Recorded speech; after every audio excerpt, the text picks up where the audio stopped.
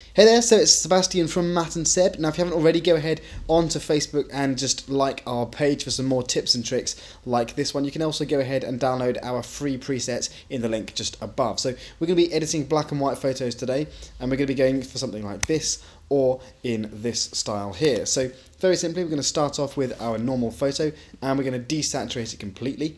We're then going to add some high contrast, usually around +50 is a good place to start.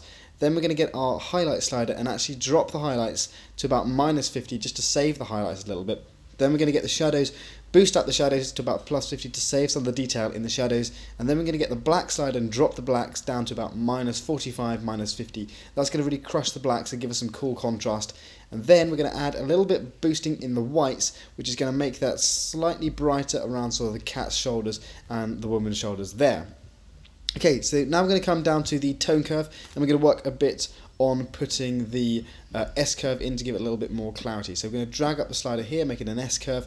We're then going to drop and crush those blacks just a tiny bit there, and then bring up the mid-tones a little bit as well. You can also fade off the highlights like that, and you can also fade off the shadows like this just by dragging it up like that, and that gives a cool soft fade. So once we've done the tone curve, we're going to come all the way down to detail. I'm going to add a little bit of noise reduction to smooth this whole image out. Then you can actually add a little bit of vignetting as well, not too much. You want to go for about -8. We're going to add a tiny bit more just with the graduated filter like that. So that's an exposure, or dropping the highlights -76. You can also do the same down here and up in this corner here.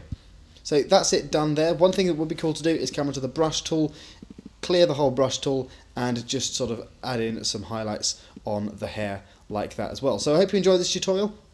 If you did, go ahead and download these free presets and like us on Facebook. We'll see you in the next tutorial.